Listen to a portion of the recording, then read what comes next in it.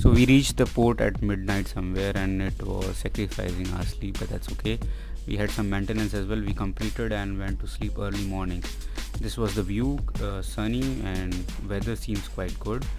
Seems like this crane operator is on Saturday leave. He doesn't want to operate. Our third mate is excited to launch the lifeboat. This is a regular practice on merchant vessel for the safety reason. Captain was giving instruction, as can be seen.